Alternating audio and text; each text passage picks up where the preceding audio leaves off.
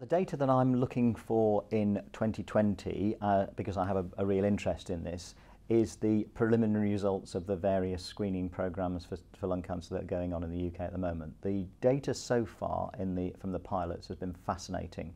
It shows that in the UK we can do things really well, and it's thanks to adherence to good evidence-based guidelines and to our expert multidisciplinary teams.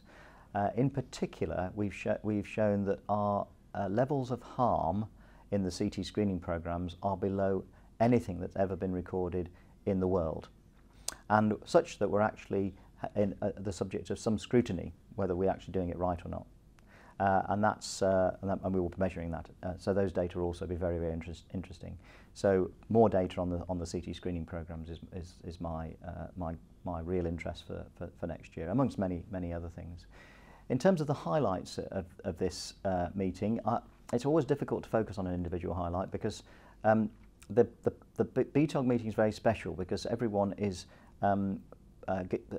working towards the same goal, and although that's the case also in the World Lung Cancer Conference and other cancer conferences, it really is a feeling that is intense in the BTOG meeting.